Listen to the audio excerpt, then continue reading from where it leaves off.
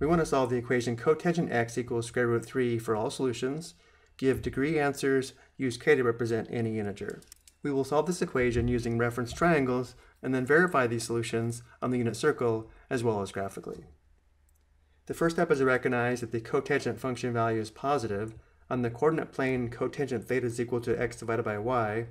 In order for x divided by y to be positive, both x and y must be positive, or both x and y must be negative, which means these solutions will be in the first quadrant, where x and y are positive, or the third quadrant, where x and y are both negative.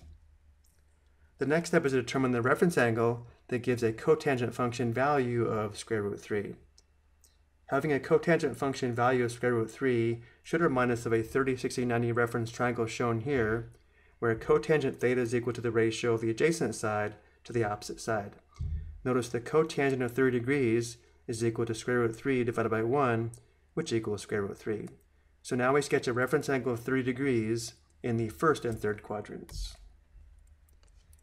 Let's also sketch the reference triangles.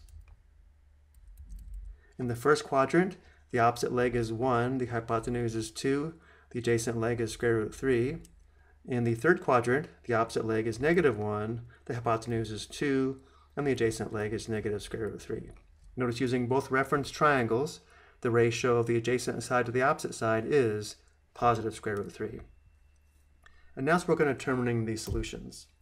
Let's first focus on the least positive angle in the first quadrant, this angle here, which we can see is 3 degrees. So we have x equals 30, but we want all the solutions, which means we need an expression for all the angles that are coterminal to 30 degrees.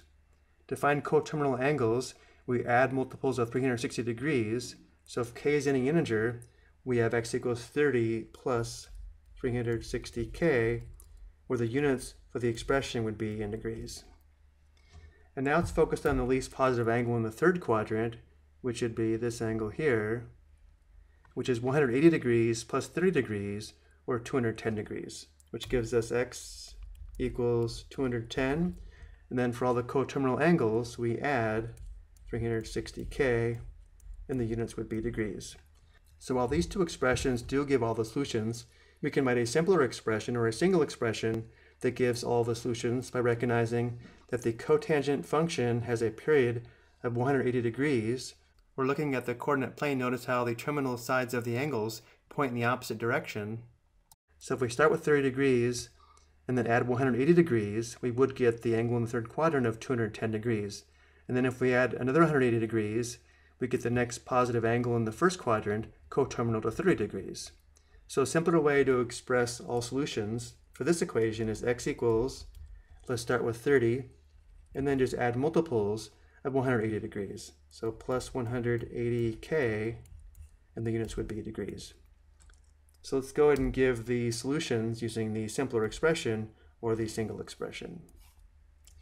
And now let's verify these solutions on the unit circle. It's a little more challenging to determine cotangent function values on the unit circle since cotangent theta is equal to x divided by y. But if we take a look at the points on the unit circle, except for the points on the axes, notice all the denominators are 2, and therefore to find x divided by y, we can't just focus on the quotient of the numerators. Notice at 30 degrees, focusing on the numerators, x divided by y would be square root 3 divided by 1, which is square root 3.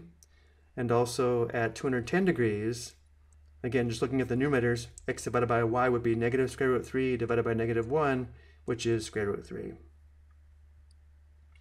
But again, because the period of the cotangent function is 180 degrees, or because the terminal sides of these two angles point in the opposite direction, we can write the solution as the simplified expression x equals 30 plus 180k with the units of degrees. And finally, let's also verify this graphically. In red we have the graph of y equals cotangent x, in blue we have the graph of y equals square root 3. The points of intersection represent these solutions. So the first angle we found in the first quadrant was 30 degrees, represented by this point of intersection.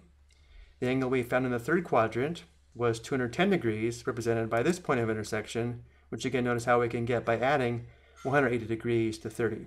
If we keep adding 180 degrees, we can find more and more solutions in the positive direction. And if we subtract 180 degrees, we can find solutions in the negative direction. So this graph does verify our solution is correct. I hope you found this helpful.